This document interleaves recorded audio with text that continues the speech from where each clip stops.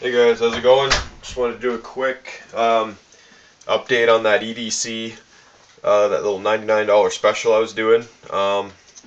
Basically, it's just flying along.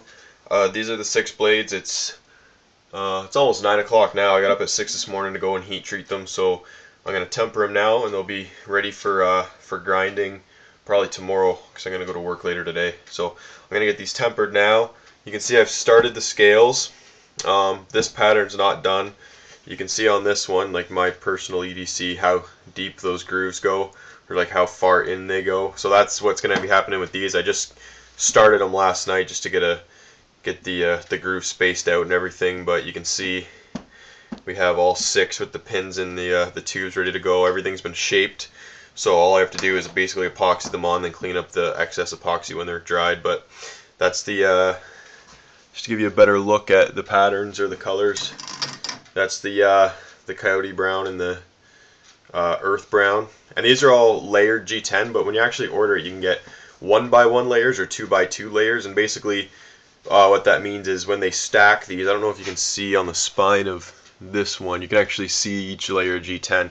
They actually do 2 thin layers instead of 1, so that when you do the grooves, you get bigger bands of color in there. But anyway, that's the coyote brown, or yeah, coyote brown, coyote tan and earth brown. This is the OD green and black. I really like that color combo. These are the 2 tan and black. They're just basically the same. Like I said, this pattern is not done. Obviously, it's still going to come in quite a bit further on all of these. And then these are the 2 sets of black. They're yeah, just plain black. One has the actually they both have the OD green liners. So so yeah, also one thing I wanted to say is if anyone wants to, I have 1 set of black and OD green again.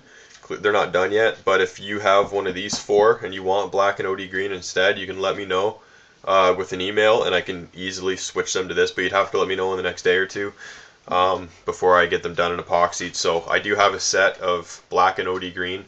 They'll end up looking a lot like these, just with the groove pattern in it.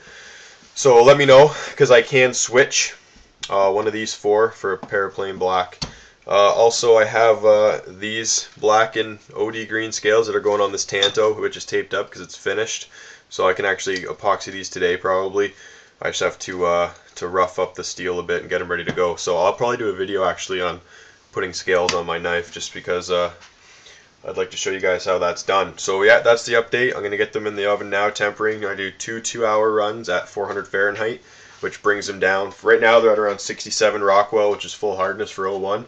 When I heat treat them and you temper them, that'll bring it down to kind of the really low 60 range, maybe 60, 62 kind of thing. So I'm going to get them in the oven now. I'm going to drink a coffee because I haven't had one yet today, which I don't like going more than 20 minutes after I wake up without having a coffee. So anyway, guys, that's the update. Thanks for watching. And the guys who have these reserved, guys or girls, if you have any questions or anything, shoot me an email. Like I said, if you want to switch, someone who has one of these 4 sets, if you want to switch to black and OD, let me know ASAP and I can do that for you. So thanks for watching, guys.